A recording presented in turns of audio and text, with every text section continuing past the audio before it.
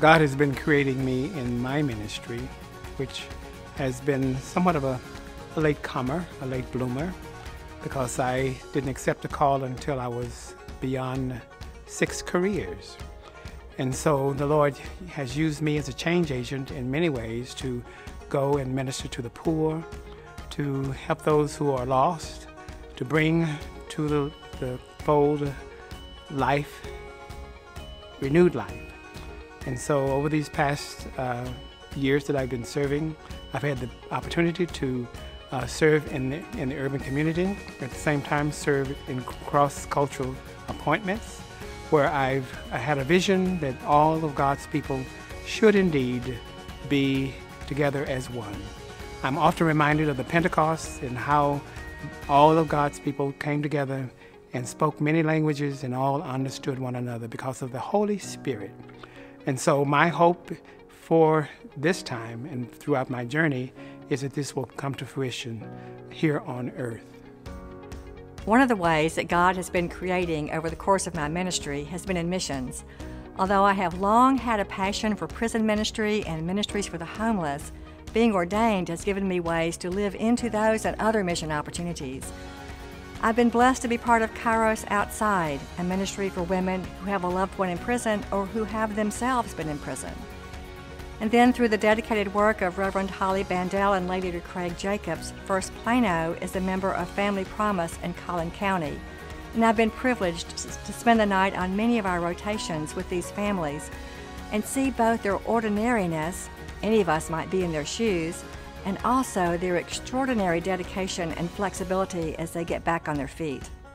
We and I have been blessed through these and other outreach opportunities that enable us to see the world beyond us and attend to the needs of those who are hurting, whether physically, mentally, emotionally, or spiritually. After graduating from seminary and doing an internship and spending 3 years as an associate pastor, I thought that I was really ready and knew everything there was to know about being a pastor.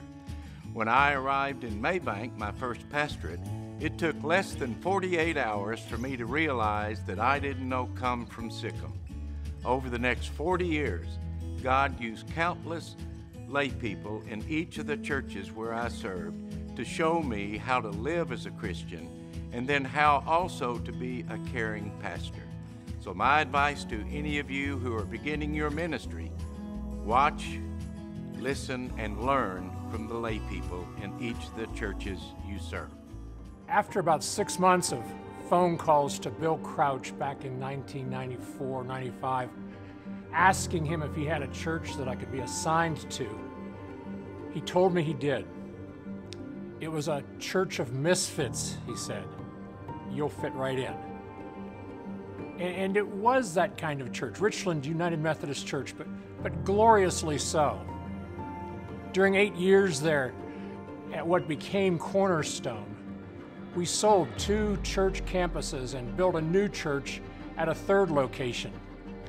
And for one who was most happy walking amongst the wildflower fields, now I finish in Mesquite, a community, a microcosm of America itself, undergoing rapid demographic and cultural change, frustrating and fascinating both. Because God is in that change, just as God is in each of us, and in the spaces between us. That knowledge affects the way that I see everything and everyone. The light is in all things, all people. God's been creating in me ministry from the very beginning, sending me wonderful people, laity, clergy friends, like Roger Morris, who was a large German in my first church. I always sat on the 3rd row in front of the pulpit and fell asleep every Sunday my first year in preaching. And I was determined to keep him awake, and by the end of the 2nd year, I was doing that. But other wonderful people, laity, clergy friends like Jordan Grooms, mentors like Ted Dotz, have been sent by God to help shape me in the ministry that I do. And I continue with that, paying that forward as a part of the life that I live in ministry. The people of God. The people of God.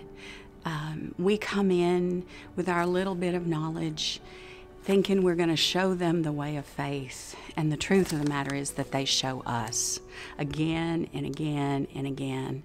So I have seen God working repeatedly and consistently and continuously through the lives of the people that I have been blessed to call to serve.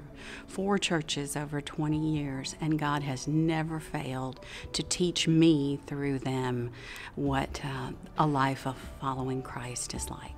Well, when you ask about how God's been creating in me, in my ministry, I have to say God had to start with raw material. It was 51 years ago when I was a junior in high school that I began to serve my first church. And then over the next 2 or 3 years, I served several other small rural churches, and I was never happier in that setting. And then I moved to the big city of Dallas to go to seminary, and that's when God opened my eyes to the plight of poverty and people who lived in marginalized communities. And so I had the joy of working in what was then called the East Dallas Cooperative Parish with John Thornburg and Bill Bryan and others, and it was just such a great time. And then I went from there to an affluent, growing suburb of Flower Mound and to pastor at Treach, and I was there for almost 18 years. And then I went from there on to the conference office to become a bureaucrat for Jesus and help start new churches in the North Texas Conference and help with revitalization. So I guess when I look back, I realized I didn't know what the heck I was supposed to do any place I went to do it. It just took God's creativity and a lot of loving lay people in the churches who helped shape me and mold me and raise me up and be patient with me and forgive me for all the mess-ups that I made as their pastor. God has been creating in my ministry even before my birth by sending a young pastor, Reverend H. Grady May, to his very first church, College Mount, in 1916. Years later, in the neighborhood I grew up in, a family invited me to go to church.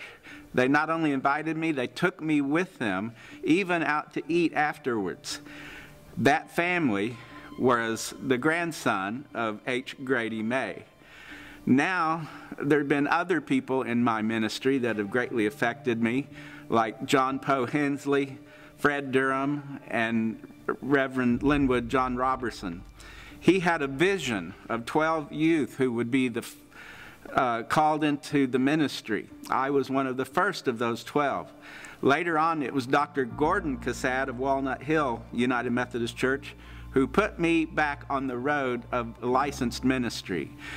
I'm ending my ministry with that same church that H. Grady May began his ministry, College Mound United Methodist Church. After 29 years, I indeed believe God has called me into such a great ministry of touching people's lives, and they're touching mine in so many ways. It's a very odd thing to find oneself standing at that strange place where active ministry meets the retired relationship.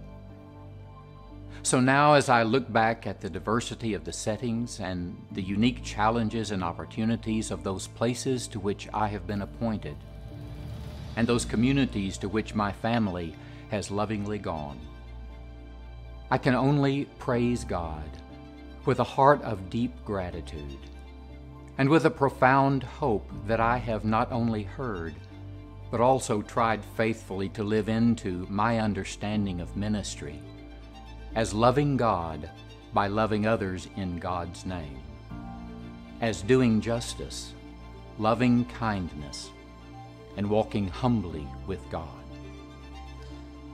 God's presence with me and gifts to me have changed my life in ways beyond my ability to name or number. But I do know that the change has been transformative.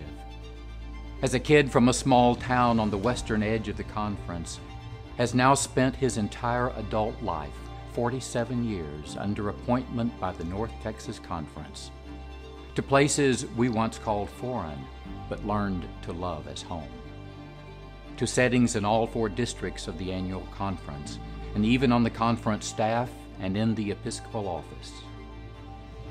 So to the question then of how God has been creating in me over the course of my ministry, I think I simply want to say that God has been creating in me a wideness for God's mercy, and that in whatever small ways I have been privileged to share that good news with others. In my ministry, I have learned several things. I need to say I am learning several things, because you never quit learning. Hopefully you never quit learning. But God has been teaching me that whenever something really seems to be a tragic thing happening, something unexpected and looks like it's going to be just a complete disaster, don't panic. Just wait and start looking, because something wonderful is about to happen. And God's going to do the most amazing kind of things, and there's going to be transformation in the situation and in me. This is it's a wonderful lesson that it applies everywhere in every part of your life and every part of your ministry, because God is the one that does the transformation. Well, God used some very lonely decision points when I had to decide which way to go. So often I'd be in prayer and God would be nowhere nearby. And I found if I took the world-denying path, God would meet me around the corner and lead me into great life and great ministry. So I found out that God was creating me by a call that was a yes after a yes after a yes. And that still continues. One of the biggest yeses was in 1983, because of reading Luke's Gospel and Sojourner's Magazine, and also wanting to be an urban person, and realizing that being an easy middle-class person in America was not the gospel life for me. I asked for an inner-city church, and the district superintendent said he could still hear my feet on the stairs when that appointment was made. I didn't even make it to my car. That was a big change. And through all of this creating of God, an active God, in my call and ministry, I've been trying to answer the question we ask all those interns at the end of their evaluation. What is your theology of ministry? I had to make up a word to make mine. As a minister, I'm the story keeper. I don't live the strongest discipleship story, but I'm near the lay people who do. And the theological education, which belongs not to me, but to the church, helps me polish their story of faith and then link it to the old story, especially in communion. So I'm the story keeper. My ministry has been a journey of self-discovery, some of that through introspection, some of it in connection with others, and most of it in the context of work in the local church. I've come to know myself better, what my gifts and graces are, and have grown in my relationship with God. And for me, that is all a part of growing into the new creation God is creating within me and leading me toward. A certain and much utilized prayer of confession in our worship around these parts, when taken out of confessional language and used for in positive, more positive language, would say something like this: let us love and do our God's will. Let us receive and live out of our Christ's law of grace, and let us hear and respond to the cry of the needy.